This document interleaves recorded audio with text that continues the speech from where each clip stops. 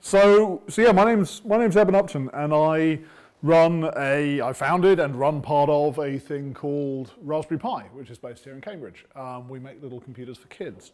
I thought I might talk a little bit today about, well, first of all, I'd like to talk a little bit about how I ended up doing this.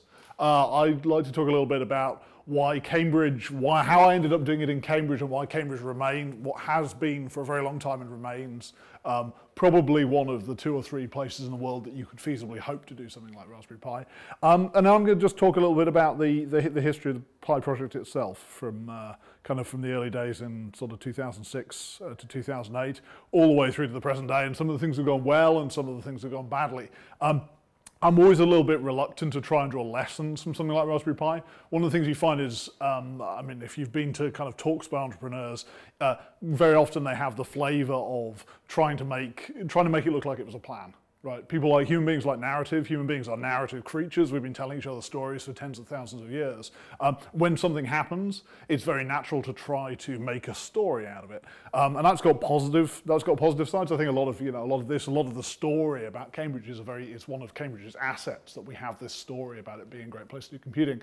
But it's also something which can kind of tend to kind of simplify and smooth over lots of things that happen to you that are contingent, and so we're going to try and avoid that a little bit. So we're in Cambridge now. Cambridge has been a place for doing computing pretty much as long as there have been computers, as long as there's been computing and computers to do computing with. Obviously, this was the home of this is where Alan Turing did a vast amount of his work in the late 1930s and early 1940s. So we have this theoretical computer science back there. There's sort of two themes in computing in Cambridge. There's a theoretical theme and there's a practical theme. And Turing's an interesting guy because he kind of embodies both of these traditions. So he's a guy who's a pure mathematician who was responsible for fundamental advances in computer theory, but he was also a guy who, in the way that he cast a lot of the thought experiments in his research, were thought experiments about machines. They were thought experiments where Alonzo Church, who was doing a lot of similar, he was kind of doing basically the same stuff at the same time, and the Church-Turing thesis is named after both of them together, where Church, as a mathematician, saw it as an exercise in functions, in writing down functions in maths. Turing saw a lot of his work as being thinking about the operations of the machine. Obviously, the Turing machine, which is a machine that moves up and down along a tape, reading and writing symbols on the tape. It's a machine. I mean, it's a thought experiment machine. It's not a machine that anyone's ever really been able to build, but it's a machine. And then, of course, he then goes on to go and do stuff in the Second World War, to go and do code-breaking stuff in the Second World War, which was all about making machines. So, Cambridge is somewhere where people have been making machines for pretty much as long as we've had computers. We've had we have the computer laboratory down in West Cambridge. We've had a computer laboratory or something like it. That organisation has a heritage that stretches back into the 1930s. So the Cambridge University Computing Laboratory was originally the bit of the university that looked after the analog computers. Long before we had digital computers, we had analog computers that could solve differential equations. And the computer laboratory as an organisation is the direct descendant of the bit of the university that used to manage the analog computers. In the late 1940s, there are a number of universities in the world that have some sort of claim to have made the first digital computer, for some narrow definition of first digital computer. And all of these universities have some way of carving out their little definition of first. Now, Cambridge's definition of first is kind of fun. In the late 1940s, a team led by Maurice Wilkes built a machine called EDSAC. Now, EDSAC is the first digital computer in the sense that it is the first computer to have been used by people other than the people who built it. So it's the first computer to have provided a widespread service to other people within the university. So a lot of the X-ray crystallography work that happened in the late 40s and early 50s in Cambridge used EDSAC. The researchers from the Department of Chemistry were using EDSAC to run jobs to assist them in their work. And so we've been making computers since the late 1940s in Cambridge. It was only in the mid to late 1960s that the university actually gave up on making its own computers. It was only at that point that commercially available computers got to a stage where it was worth the university going out and buying computers on the open market rather than rolling its own computers by hand. So we made a lot of our own computers. We stopped making big computers. Then in the 1970s, home computing came along. And it turned out Cambridge, for a lot of the same reasons that we were a great place to make giant computers in the 40s and 50s, Cambridge turned out, because of the people who are here and the things that those people know how to do, Cambridge turned out to be a great place to build microcomputers as well. So obviously we have these kind of two big successful organizations in Cambridge in the 1970s and 1980s, Sinclair Research and its descendants, and Acorn, which for some value of descendant is also a descendant of Sinclair. And so in the late 1970s and early 1980s, Cambridge is spitting out all of these machines, of which this is the most notable, from my point of view, these ones are the most notable example, the BBC Micro, which is now 35 years old, not 30 years old, Jason. So you know, the BBC Micro, which was the first machine that I had as a child. So there's this kind of like, there's this story that comes all the way through from the 1930s with analog computers, through the 40s with code breaking, the 40s and 50s and 60s with machines that, with large machines that were built largely by the university here, to the 1970s and 1980s where there are smaller but rapidly growing companies building the British home computers of my childhood. So got my BBC Micro in 1988. I bought my BBC Micro when I was 10 years old. Now, I'd seen, like a lot of people of my generation, I'd had a BBC Micro at, we'd had BBC Micros at school, and they'd sat there in the corner of the classroom. And the interesting thing is, when we look back at the 1980s, from the point of view of trying to kind of reboot, we got this idea, Raspberry Pi's trying to reboot, it's trying to give you guys the opportunity to learn to program computers the same way I did when I was a kid. And when we think about rebooting it, we look back at the 1980s with rose-colored spectacles, and we think, wow, the 1980s were amazing, you know, everyone was learning to code in schools. It's absolute nonsense, of course. You know, these machines, I guess, have been gathered from schools mostly. And these machines will have sat in the corner of the classroom, and they won't really have been used to learn to program on. The ones that my school weren't used to program on, they were used to run French software, in English teaching software. They were used very much in the way that most schools use their PCs at the moment. They were used as utility platforms for running other pieces of software. It just happens that they have this behavior, that you turn them on and they do that wonderful two-tone beep, and they give you a command prompt. And so those of us in the 1980s who got involved in computing, they were largely getting involved in computing by accident. We were getting involved in computing because these machines booted into BASIC, and the first thing you could do with them was to program them. So I played with the BBC Micro at school. I bought one, £220, upgraded Model A, upgraded BBC Micro Model A, second-hand, disk drive, £220 in 1988.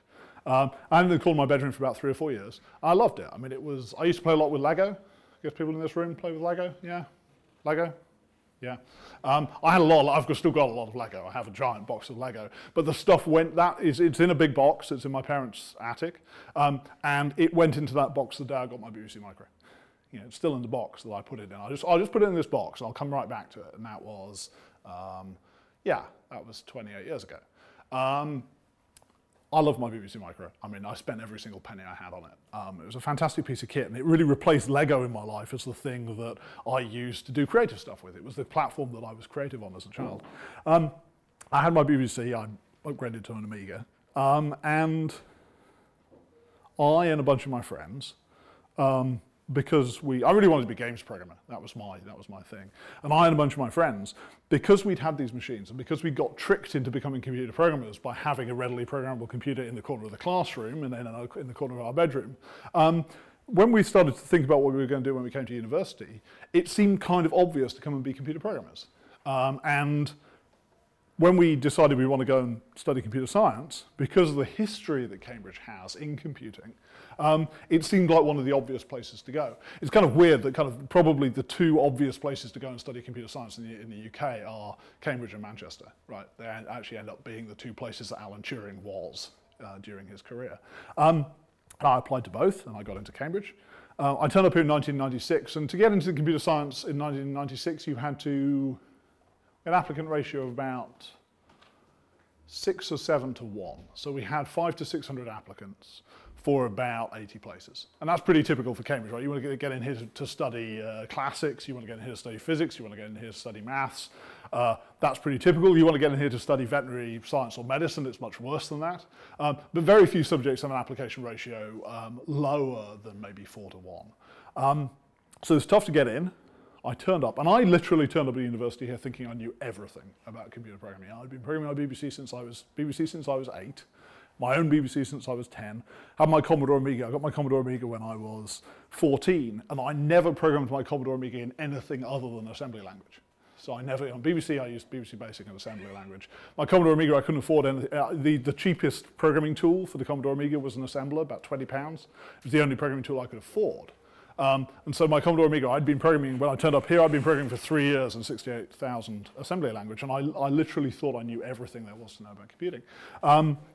I turned up, and that was a pretty common attitude. And in fact, when I arrived here, the first thing that they would do in the first year really was, the first order of business was to beat people like me over the head and convince us that there was lots of stuff left to learn.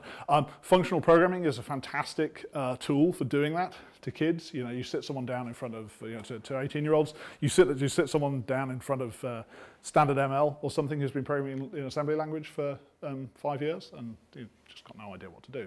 So it was great for the university. We had an enormous number of people applying. We had a enormous number of people applying. We could assume that when people came in the door, they knew so much about programming that that really our job was to beat them over the head, not to teach, not do remedial work, but to kind of teach them that there was stuff left to learn. And we got fat and happy on the back of this. I think as a university, we were really, really happy. And of course, what we were ignoring was that engineering subjects, computing and engineering subjects, have a horrible recruitment challenge. Absent things like the BBC Micro, they have a horrible recruitment challenge, which is we don't teach engineering at school, right? We teach physics at school, we teach maths at school, we teach French at school. And if you're good at one of those subjects, it doesn't take a lot of imagination to think I want to go and do some more of that at university. Computing and engineering, we don't really teach engineering subjects at school. And therefore, engineering subjects struggle with that kind of like cognitive barrier, I think, where people have to have a leap of imagination to say, I'm good at physics, I'm going to go study structural engineering. You know, it's actually quite a barrier to overcome. And what we hadn't realized, I think, as a university, was that we were getting a free ride on the back of computing as a way for people to get involved interested in and experienced with and involved in engineering.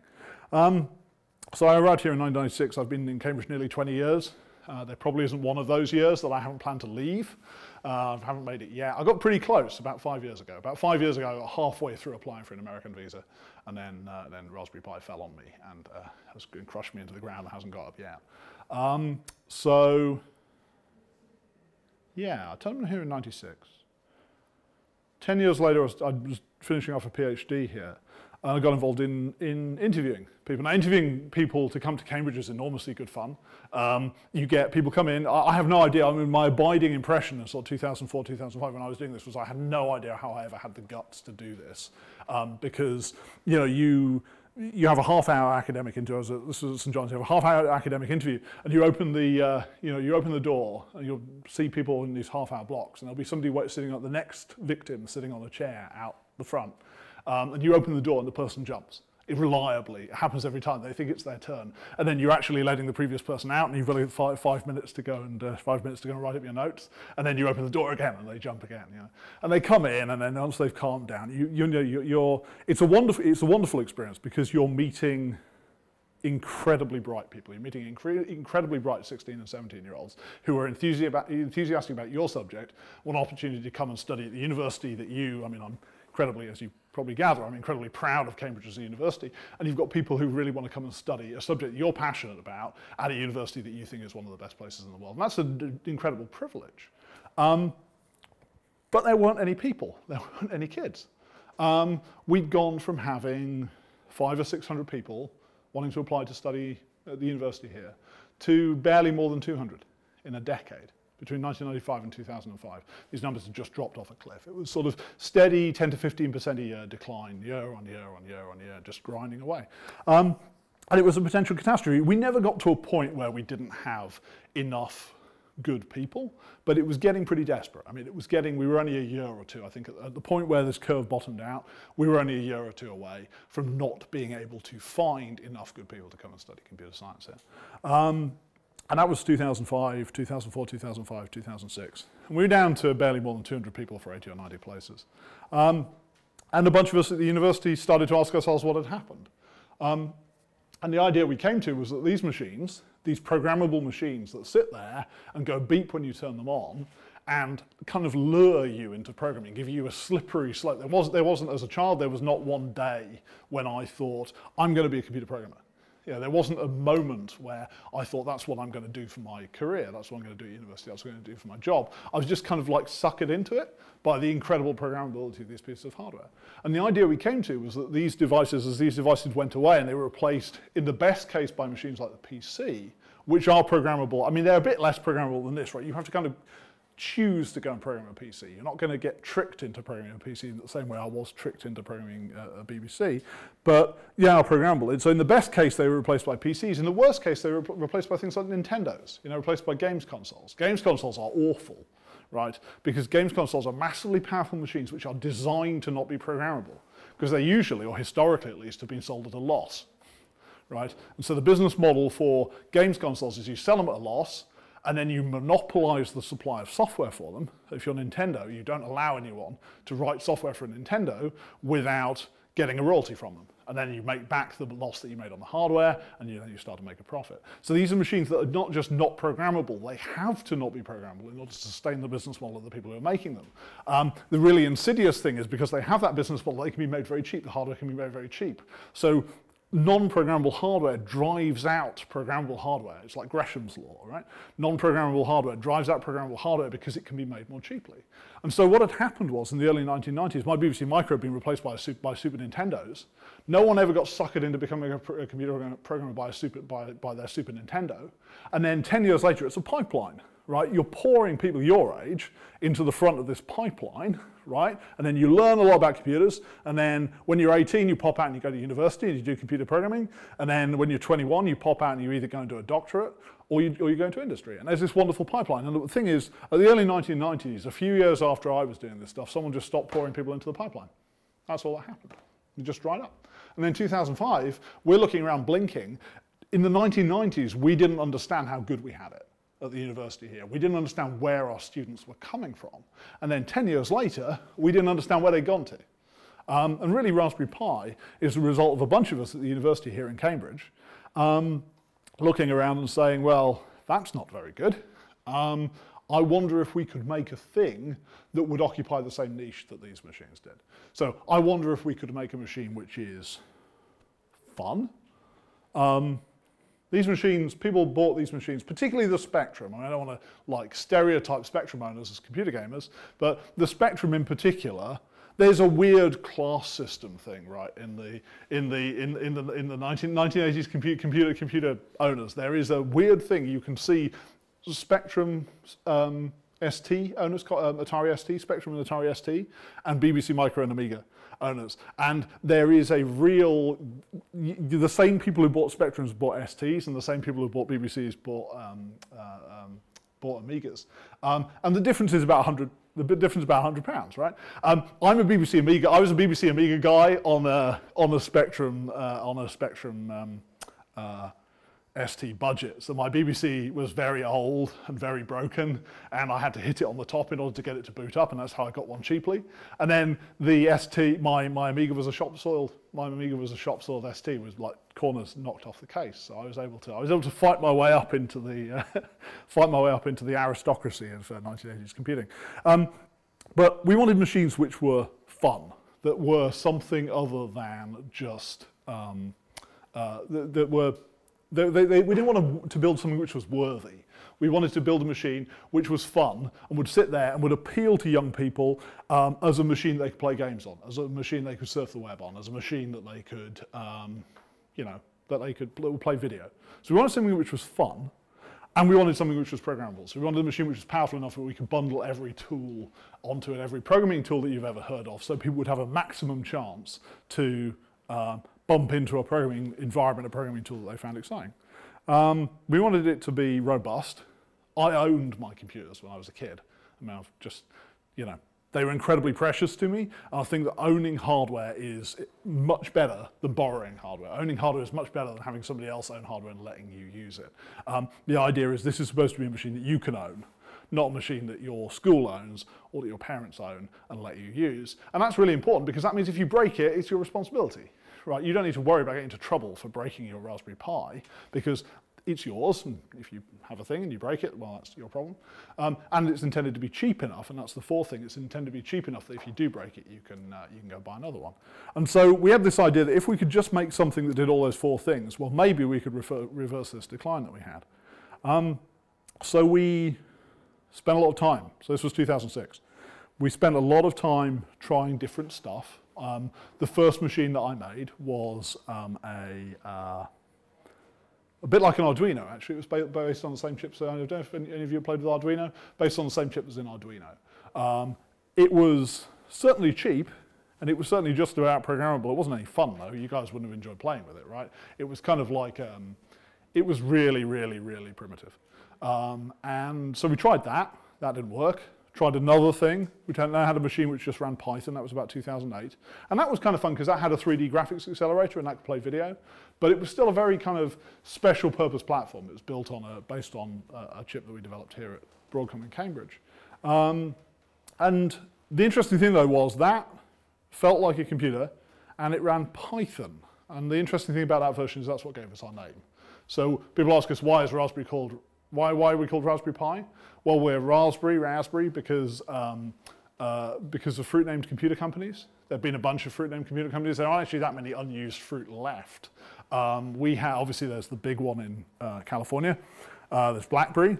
Acorn, which is a Cambridge company. Acorn is technically a fruit. Tangerine, we have tangerine here in Cambridge. Apricot in the UK. So there's a long tradition of fruit-named computer companies. We actually did choose raspberry because it's the rudest fruit as well, because it's like that thing. That is true. And then pi is Python. You know, the pi in Raspberry Pi is the pi in Python. It's pi, not py, because we thought the pi letter would make a great logo. We never used that. We just have a picture of a raspberry as our logo. The Raspberry Pi logo, it's a buckyball, right? It's a C60. It's a C60 atom.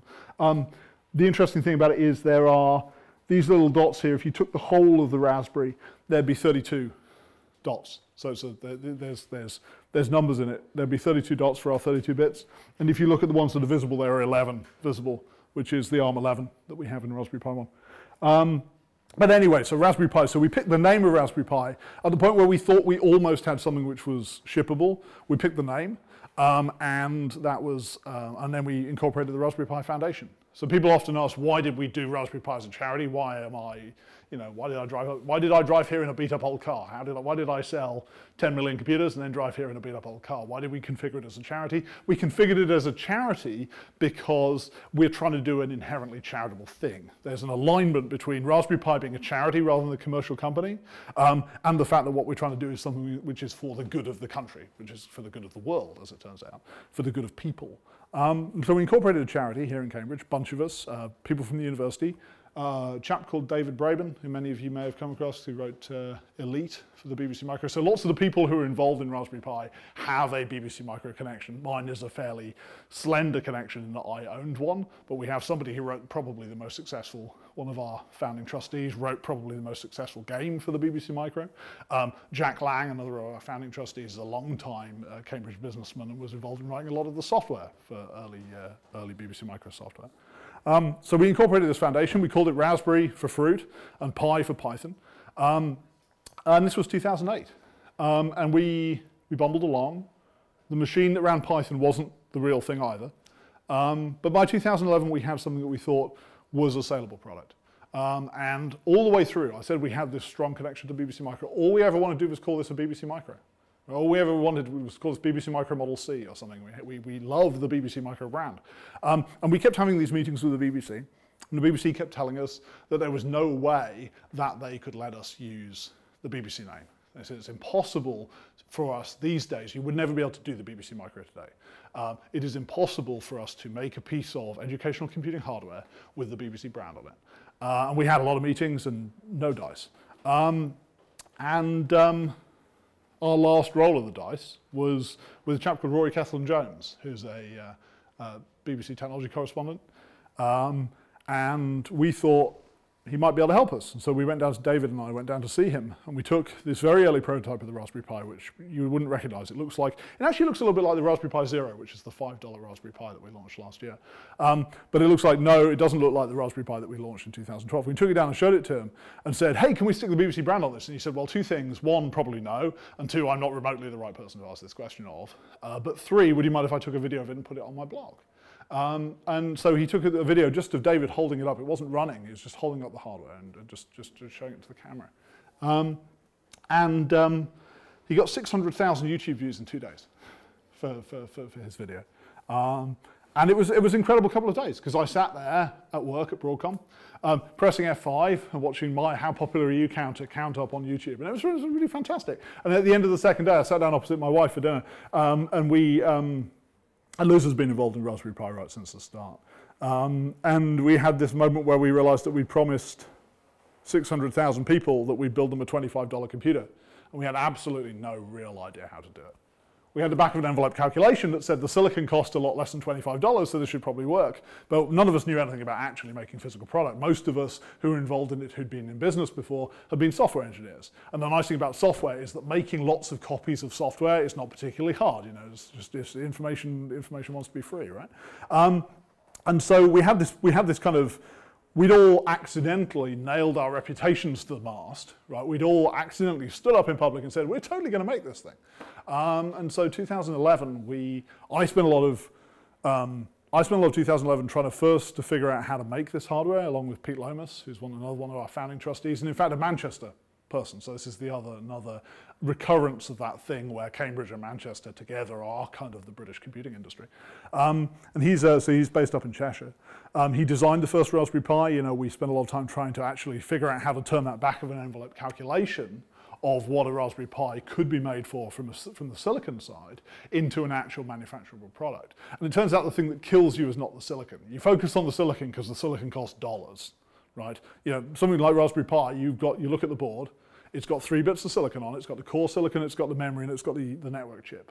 And you look at those things and you obsess over those because those cost dollars. Those cost a whole number of dollars. Everything else on that board costs cents. The PCB itself actually could cost more than $1 sometimes. But everything else on that board costs cents. And so the back of an envelope calculation really just focused on those expensive components. But actually what kills you when you're trying to build something like Raspberry Pi is not the dollars, it's the cents, right? Because even Raspberry Pi 1, now Raspberry Pi 2 probably has Raspberry Pi 3 probably has nearly 300 components on it. Even a Raspberry Pi 1 has about 180 components on it.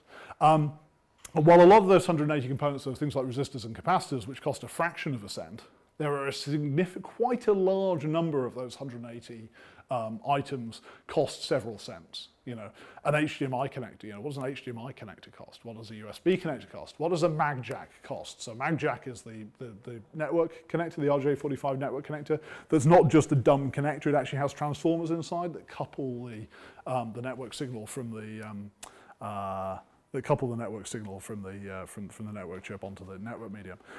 All of these things cost at least tens of cents, right? And that's actually what you drown in. And we found ourselves in 2011 kind of drowning in cost in this large number of medium price devices. So yeah, we had a busy time in 2011. By the end of 2011, you know, we thought we could make it. We're getting a bit worried though. I said Liz, my wife, has been involved in this for a long time. She was a freelance journalist, and she dropped all her freelance journalism on the floor in 2011 when we had our accidental launch announcement. She dropped all of her work on the floor and just started managing our community, running our blog, running our Twitter feed, running our forums on the website.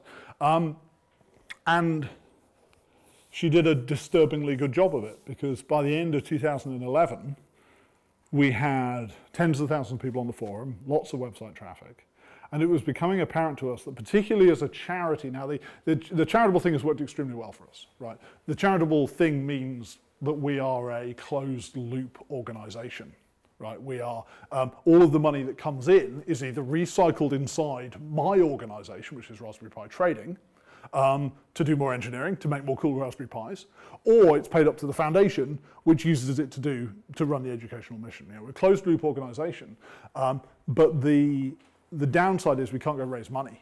You know, if you're in this, particularly if you're in this town, so this is another thing that's great about Cambridge, if you're in this town and you've got a great idea and you can demonstrate, as we had by the end of 2011, that you can build your product and sell it for a profit, then there are lots and lots of people in this town who have money, and there are lots and lots of people in this town who have the experience of turning bright ideas and money into workable businesses in the past.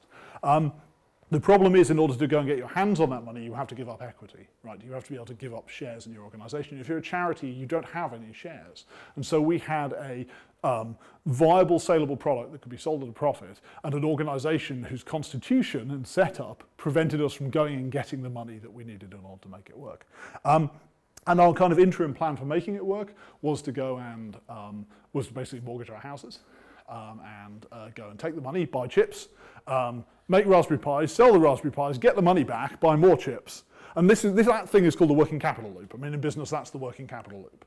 And the problem with the working capital loop is that it takes time to move money around this loop, right? So you have to buy the chips, and you don't get the money back from your customers in order to buy more chips immediately. And if you want to grow that loop, if you want to inflate that working capital loop and make more computers per unit time, you need to pour money in. So generally, most businesses, as they grow, suck money into themselves. And we weren't able to, we had a finite amount of money, which was the amount of money that our trustees were prepared to risk to make this work. And that amount of money was about £250,000. At £250,000, $250,000. And $250,000, if you're making $25 computers, $250,000 is basically enough money to build 10,000 computers. And so our model was build 10,000 computers, sell computers, get money back, build more computers. Hopefully get a bit more money back than we put in, so next time we can maybe build 12,000 computers, 10, 11,000, 12,000 computers and grow gradually. Because of all the work that had been put into social media, by the end of 2011, it was pretty obvious that we had 50 or 60,000 people who wanted Raspberry Pis. And therefore, given the amount of time it was going to take us to go around the loop, it was going to take us probably a year and a half. It was going to be, if we launched at the start of 2012, it was probably going to be the middle of 2013 by the time that everybody who wanted a Raspberry Pi could get one. And that was just the early adopters, people in this room, people like us, you know, people who are enthusiastic about technology, even before we started to try to address the educational side. So we were very lucky, because what happened, so it's another way in which Cambridge is useful. ARM was mentioned earlier. So ARM, probably our most successful Cambridge company, the descendant of Acorn. Right? The story of computing in Cambridge in the 1980s is largely a story of failure. Right? It's, you know, the two big companies failed in different ways. Sinclair and Acorn both failed. It's a story of failure, but it's also a story of success, because the people who were involved in those organizations then went out into the world, and often into the Cambridge world, into the Cambridge community. And much of the broader tech ecosystem that we have in Cambridge is derived from the people who had worked for those companies, cut their teeth in those companies, and then stayed in Cambridge and went and built stuff. The one sort of pure kind of ray of success shining out from that 1980s experience is ARM. Right? They're the descendant of Acorn. They've basically taken over the world. And they've taken over the world using a very interesting model, right? Where everybody else who made chips thought that the way to turn businesses were a way of turning capabilities and ideas and intellectual property into money, right? Almost everybody else who did chips decided that the way to turn the intellectual property involved in chips into money was to go and make chips, right? ARM decided that the way to make money out of their intellectual property in chips, after an early period of actually making chips, was to license that technology to other people and let them make chips. Now, the wonderful thing about licensing as a business model is you're no longer inside that working capital loop. It's somebody else's job to go and get the money and pour the money into the loop in order to grow the business. You sit on the side, and every time money whizzes around the loop, some of it flies off and lands with you. So you collect royalties. You put in that intellectual property in, and then you collect royalties. And that business can grow, and all of the hassle involved in raising capital and managing logistics and inventory is somebody else's problem. And there are people, the wonderful thing is, there are people in the world who are very, very good at solving that problem.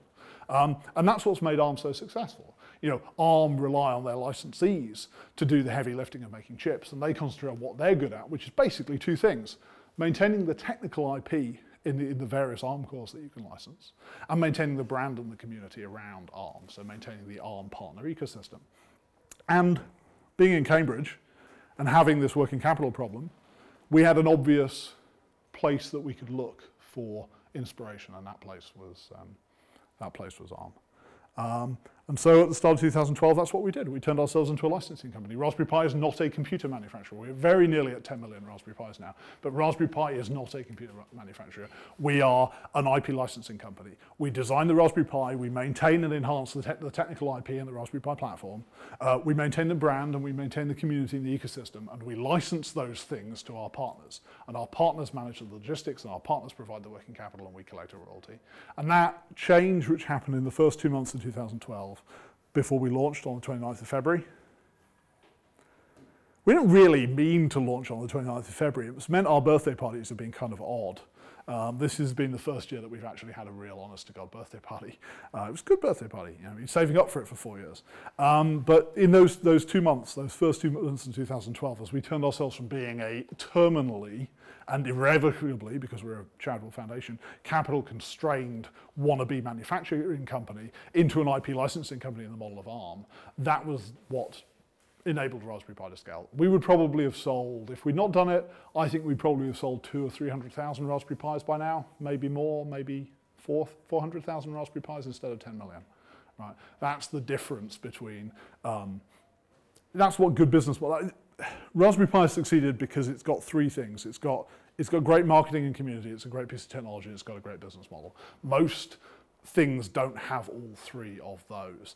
ARM is very unusual in having all three of those as an organization, and we've really benefited from that. So 2012 we launched, sold 100,000 on the first day, spent 6 months trying to figure out how to build that 100,000, get them out the door, sold about 1 million in the first year, sold 1.5 million in the second year, 2 million in the third year, 3 million in the fourth year. That adds up to 8 million, doesn't it? We launched Raspberry Pi 2 in 2015. We launched Raspberry Pi 3 on the 29th of February this year, on our 4th birthday. We've sold somewhere between 1 and 2 million Raspberry Pi 3s in the last 3 and a bit months. What else? We make them in the UK. That's the other important thing. Like everybody else, when we were trying to get Raspberry Pi off the ground, one of the pieces of IP that we license to one of the services we provide to our licensee partners is we arrange the manufacturing. We don't do the manufacturing, we don't pay for the manufacturing, but we do a lot. We do have quite a deep relationship with our manufacturing partners. And the initial manufacturing solution that we handed off to our partners was a Chinese manufacturing solution. We had the same idea as everybody else. You want to make cheap stuff? Where do you go? You go to China, right? That's where all stuff comes from.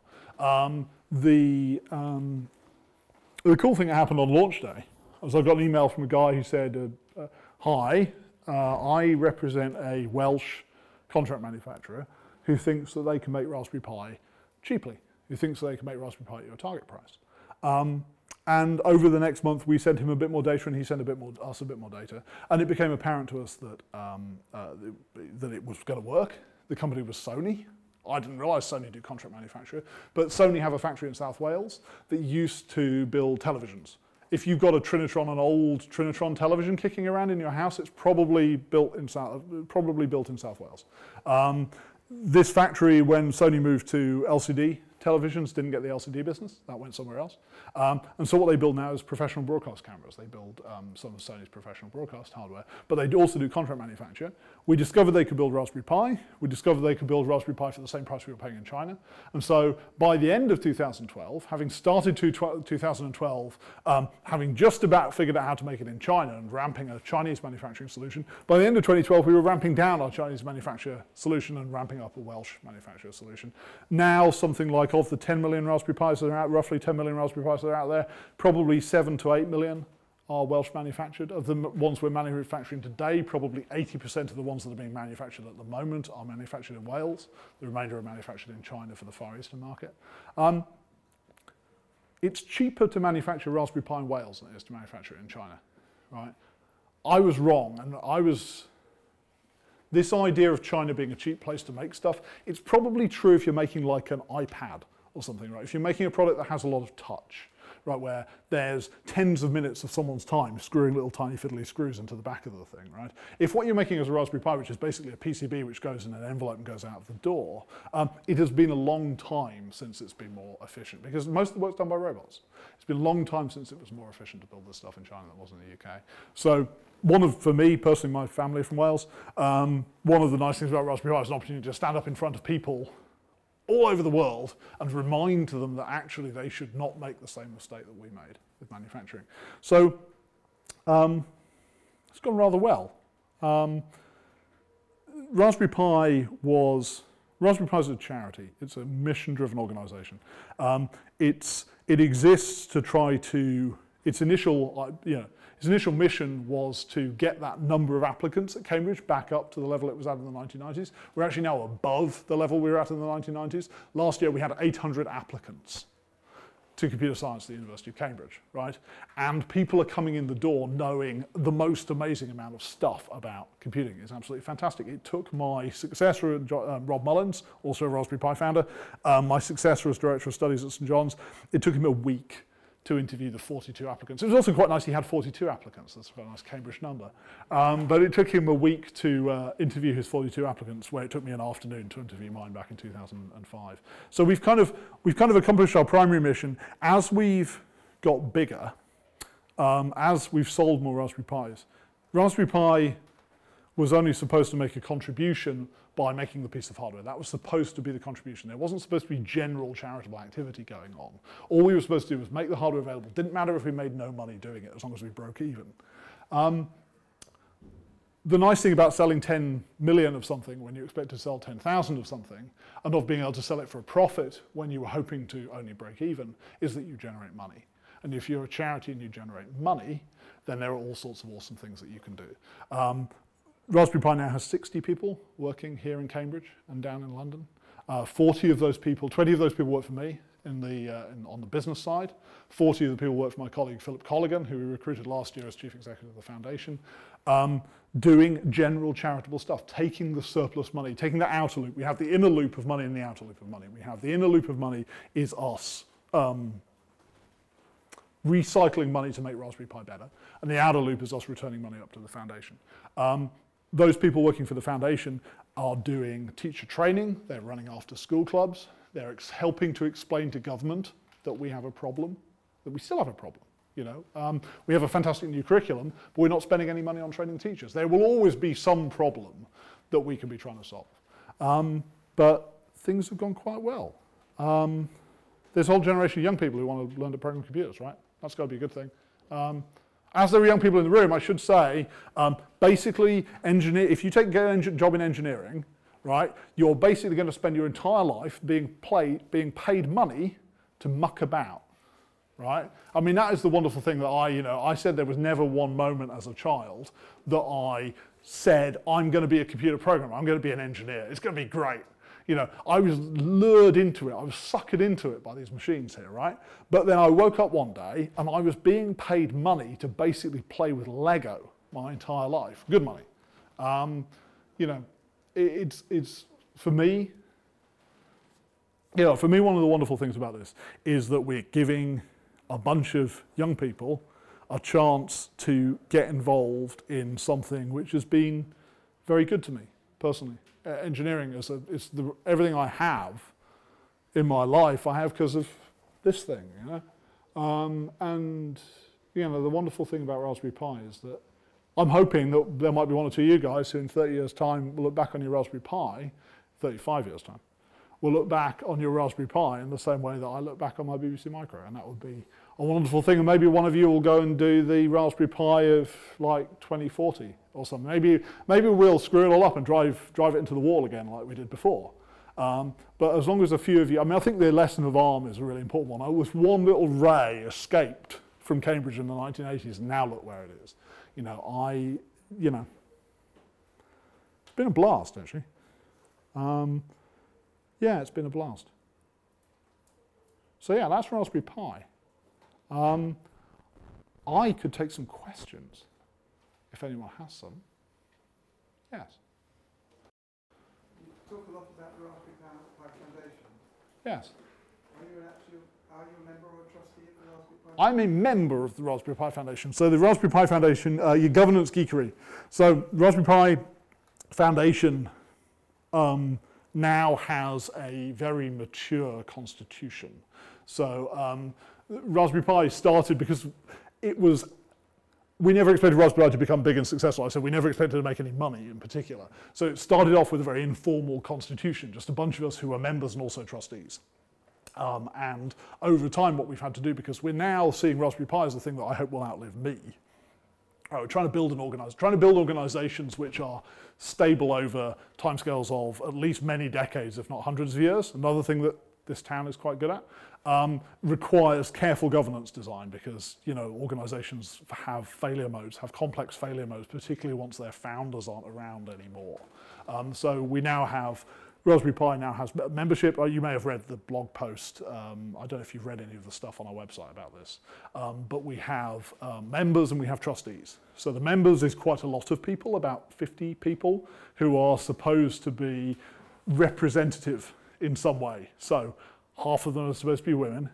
You know, we're supposed to be, people are supposed to come from different sectors in a, you know, so there's a kind of there's this big planning document that tries to describe how we try to get our members in order to make sure that they are geographically and sectorally and representative. They then elect, they can stand to be trustees. They elect the trustees, so they're both the electoral college and the source of trustees. And the trustees serve for up to 2 terms of, I think, 3 years each. And then the trustees then hold the executive to account. So that's the foundation. And then Raspberry Pi Trading, which is what I run, is a wholly owned subsidiary of Raspberry Pi, the Raspberry Pi Foundation. It has fairly conventional corporate governance. It's just a regular commercial company. It just has an unusual shareholder. You know, we just have one shareholder that owns 1 share in us, and that shareholder happens to be a charity. And that's worked well for us, but it's not something that came out of the box pre-configured and working. An enormous amount of work. We're very lucky to have attracted a chap called David Cleaveley, who is our chairman, both the chairman of the foundation and the chairman of the board of directors of Raspberry Pi Trading. One of these Cambridge, well, I mentioned there are people in Cambridge who have been around the block a few times. David has been around the block a lot of times. And he is largely responsible for taking our kind of village cricket club style governance, which was appropriate when we were tiny, and turning it into this proper governance structure, which we hope is reasonably proof against the kind of failure modes that happen to long-lived organizations. I was a founding member and trustee and chief executive of the Raspberry Pi Foundation. I am now merely a member. So I get a vote, which is kind of fun. Yeah. Yes. Have you come across people who can still program in assembly or machine code? Do I come across people who still program in assembly language or machine code? Yes. So I'm a software engineer of the subspecies embedded software engineer. Most of the people who, there's always a place for it. That place is much diminished now. I mean, so we did this morning, we ran a workshop, programming workshop for the BBC Micro. I developed a game for over the course of this week. One of the things it reminds me of is how little these machines can do in BASIC. You know, how little you can get done in a second in BBC Basic on a BBC Micro, and how important historically assembly language was on this generation and the subsequent generation of machines as a way of getting performance out of fairly limited hardware. Obviously, the massive increase in hardware performance and the significant but not overwhelming increase in the in compiler technology has squished that a little bit, but there's always a place for it. I wrote somewhere between 500 and 1,000 lines of assembler for the Raspberry Pi last year. Right, so still in anger. And that's GPU, so that in that case, that's GPU assembler. That's GPU microcode. Yeah, but I mean, certainly there's this, you know, the whole of computing is a story of abstraction, right? It's a story of abstraction hierarchies with, you know, transistors at the bottom, and there is actually, I think, a course. There's a course called NAND to Tetris, which takes you all the way through from, and this is my kind of dream idea of what a computing course should be like, right? It takes you all the way from how you design a NAND gate out of transistors, all the way to writing Tetris at the top, and along the way you've met how you make a microprocessor, how memory works, you know, how an operating system works, how a compiler works, and then Tetris in a high-level language, right? And I think that there's value to that, and I think that I think you can defend the position that everyone should have a bit of an idea of what's going on at the bottom of the stack without devaluing the enormous advantages that we've got from abstraction. I mean, one of the, you know, the flip side of there's this kind of rather glib thing that I said about these machines and how they lure you into programming, right? They lure you into programming because they're not very user-friendly. Right, and the PC, when I compare the PC to the BBC Micro and I say the PC is, oh, it's like an unprogrammable BBC Micro, right? It's actually an enormously user-friendly unprogrammable BBC Micro. And your tablet, which is a fantastic example of a closed device, is actually incredibly liberating for a lot of people who don't want to get involved in typing, you know, star word-wise when they want to edit a document, right? So, yeah, the abstraction thing is really important, and sometimes when I see what young people are doing with computers today, using tools like Scratch, right, which is incredibly abstracted. I see on top of Smalltalk, you know, incredibly abstracted. It's kind of amazing, right? How much more sophisticated. I mean, the game, you know, those people who were in the room this morning, the game who were writing this little helicopter game, the amount of typing we had to do to get a little helicopter down the screen, right, was enormous. The amount that you'd need to do in Scratch in order to make something which is 10 times as exciting and fun is negligible. And so, yeah, it's challenging. But I do sort of think Exeter used to run a business studies course where they taught people assembly language. Yeah, they discontinued it, unfortunately, but it was quite a nice idea. You're training people to be business managers in the tech industry and maintaining that line that they should at least know what all the money in the end is resting on assembly language. Yeah. Anyone else?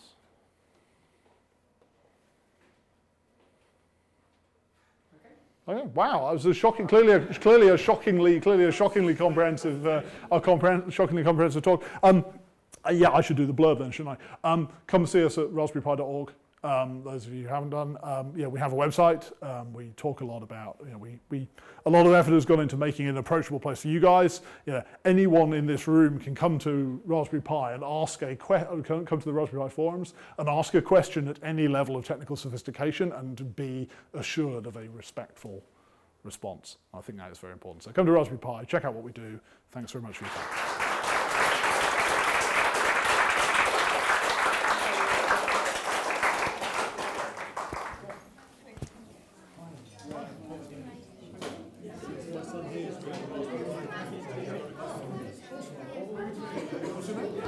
He's got quite a few videos yes, yes. He's hilarious. Yeah.